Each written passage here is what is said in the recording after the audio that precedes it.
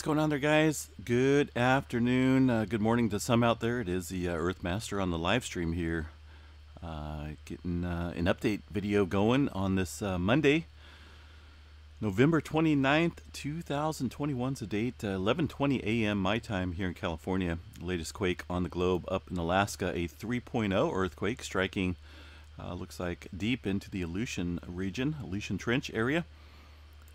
Some earthquake activity to chat about that occurred early this morning. 6.3 earthquake striking off in the Japan area. We were kind of watching this region for some movement over the past few weeks. Just too much in the way of lack of activity for this area. So we've kind of been watching Japan very closely. It looks like it's finally hit. Not the mega quake I was kind of watching here. I was expecting at least a 7.0 or greater in this region where the 6.3 struck, but I can't say it's 100% over yet. But we did have some large-scale movement in the Japan area. Let's go ahead and check that out. This one occurring earlier this morning, like I mentioned, 12:40 UTC time. A 6.3 earthquake just south of Tokyo along the trench line here. This area right here sees some pretty significant size earthquakes. This is a little bit further south in the region that I've been watching, just a little bit south. If you watch my videos, I'm kind of been looking at this area around this line right here, this little plate boundary, Japan Trench northward up here to this little bend for some activity. So just shy of this region I've been watching. But nonetheless, some earthquake activity ramping up here along the Pacific Plate. This earthquake struck pretty shallow as well, a 6.1 kilometer depth for that 6.3. Since then, we have seen a 1 aftershock in the mid-4 range, 4.7 earthquake in this area. This deep movement here was from yesterday, or let's see, when was that? Late last night, early this morning, but prior to that 6.3, we've seen some deeper movement over here just off the coast of Japan, north of the Philippine Plate here. That 381 kilometer deep 4.0 struck about looks like about an hour or so prior to that 6.3, building up some significant pressure here at the subduction zone, resulting in that 6.3 earthquake. But still kind of watching this region, folks. I don't think we're done in that area yet. We did see a 5.4 earthquake in the Kermadec Trench. This thing came in originally at I think I seen a 6.0 off one of the apps I use on my phone, but USGS issuing this as a 5.4. Pretty significant downgrade if that was the case on the 6.0 notification. 44 kilometers into the Kermadec Trench, another major player in producing some significant size earthquakes. All this activity occurring following that 6.3. Of course, we had that pretty large earthquake over here in Peru. Let's bring that back here and show you guys real quick. The 7.5 struck, well, it's been over 24 hours now, but technically yesterday. That one pretty deep, 112 kilometers. We still didn't see any aftershock activity from that 7.5, which is very strange, extremely strange. I guess we don't always see aftershock sequences there in the subduction zones, but following a big earthquake like that, I was expecting to see at least some type of aftershocks, and it's possible there may be, but not the not in the way of 4.0 and above. It looks like. Let me double check this.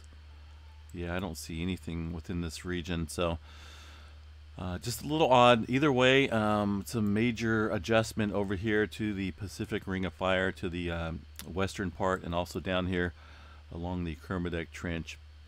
Definitely seen some heightened earthquake activity.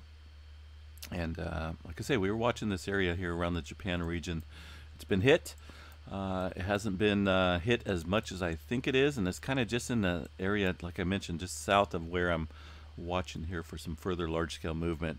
The reason why I'm basing this little discussion is because of the lack of significant earthquake activity versus like the accumulated stress that typically builds up in this region of the subduction zone. Yes, there's been earthquakes, but in the ratio department, when it comes to release of pressure and the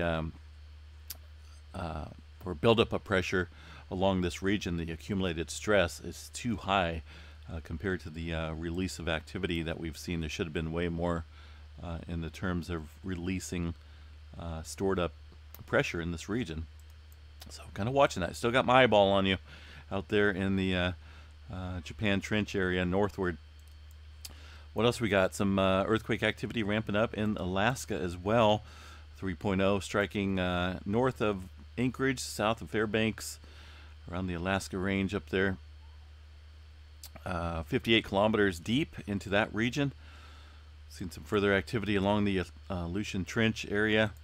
This one here pretty shallow, but also seen some deeper movement inland, but dip here of the Aleutian Trench. Pacific Plate and North American Plate interaction there. West Coast following all this activity, the 7.5 and the 6.3 that occurred off the coast of Japan there. Looking at the return of earthquake activity in the Gulf of California. Zoom in to this region, seeing some 4s kick up here into the Gulf, and also up north here into Baja California with a little swarm of activity, some 2s kicking off there as well. Let me zoom into this region. We got 3 4-pointers in this area and a bunch of 2s kicking off here in Baja California. Along the San Andreas Fault, things look pretty quiet off the coast, so noticing some odd earthquake activity, somewhat deep movement. 16 kilometer deep, 1.2 earthquake off the coast of Oceanside, just off the coast. Looks like around the Newport Inglewood Rose Canyon Fault Zone, the Oceanside section. Sits the that epicenter of the 1.2. We also seen a little earthquake activity prior to that last night, 1.1. That one pretty deep out there, 19 kilometers into the Pacific Ocean out there. Up north, Garlock Fault structure remains quiet. Ridgecrest area quiet as well. Just some microquakes, some small microquakes in that region. Not a whole lot going on in Long Valley supervolcano either. Antelope Valley seen some activity, but nothing of significance at the moment. In the area down here, let's see what we got here off the coast of Southern California, 2.3. That was earlier this morning, 9.8 kilometers for that little earthquake off the coast. Just been seeing a little swarm of movement off the coast of Southern Cal. Creeping section has been relatively quiet over the last 24 hours, except for this little 1.9 on the creeping section of the San Andreas Fault. Your pinnacles 8.4 kilometers deep into the plate boundary there. Up north into Northern California, we did have a little activity following the earthquake activity in Japan. Let's see, that was 0436. What time was that on the Japan quake? Let me check here. Oh, that was okay. So this other one on the 29th, 04. Let's see what we got here. Looks like that activity striking well before the Japan quake, but a 2.7, 17 kilometers down. Pretty close to the Cascadia subduction zone, but on that triple point plate boundary with the Juan de Fuca, the Pacific and the North American plate interaction here. A little bit of deep movement taking place in that area off the coast of Northern California. 1.4, a couple 1.4s up around the Redding area. Mount Lassen seen a diminishing in earthquake activity over the last week. We had seen some movement around the park there at Lassen Peak, and also to the south here. Seen some further movement, just microquakes, but still some activity ramping up there around the volcano in Northern California. Up here into Oregon, things pretty quiet. We have seen some further movement around the Garlock Fault, or the Sawtooth Fault area. Quite a few 2s kicking off here. Of course, this area seen the 6.5 back in 2020, I believe, within this region. So aftershock sequences can go on for many, many years. And that's kind of what we're seeing around the Sawtooth Fault area of Idaho. This could still continue for many years, so we'll keep an eye on that region as well. Yellowstone National Park, the USGS has not added. Let me check. Let me go to the 7 days all magnitudes. here. Looks like they added some of the earthquake activity, just a micro fraction of the earthquake activity that ramped up in Yellowstone a couple days ago. Kind of want to show you guys the movement here that did strike. We got to go back a couple days and see where that swarm went to. There was a pretty significant swarm on the 26th of November. You can see activity in the northwest corner of the park, actually right around the northern northwestern part of the caldera. Swarm of movement here, but I guarantee you there's way more earthquakes than the listed couple small quakes they have here on this map. Just they only put up a handful of the earthquake activity that did strike here in this little short amount of time. Continued throughout the day on the 26th, carried into the day on the 27th. I'll show you guys that real quick here on the next day. You can see activity continued there around the Purple Mountain, Mary Lake area. A lot of earthquake activity to look over, I guess. So you know, it's a Monday. Maybe the USGS has their coffee out and getting on with the show, right? Kind of got to report the earthquake activity striking around a super volcano there.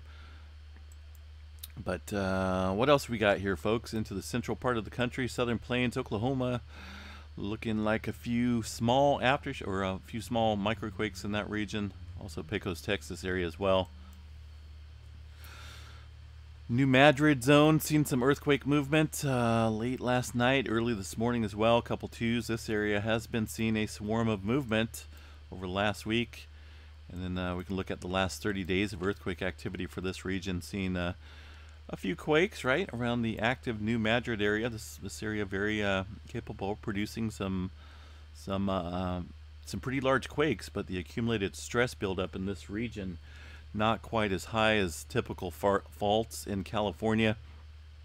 So it's looking, who knows, right? It's been since 1800 or so since the last pretty good sized earthquake out there. They did have that 4.0, but that was well kind of to the northwest of the New Madrid zone, right up against it. Looking here on the U.S. hazard map, you can see this area that the U.S. specific. My caffeine has not kicked in yet.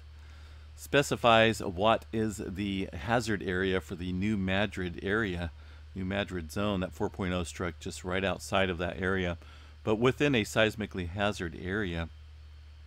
Looks like it's just not right there in the intense region where we've been seeing that kind of that swarm of movement over the last 30 days here along the New Madrid area.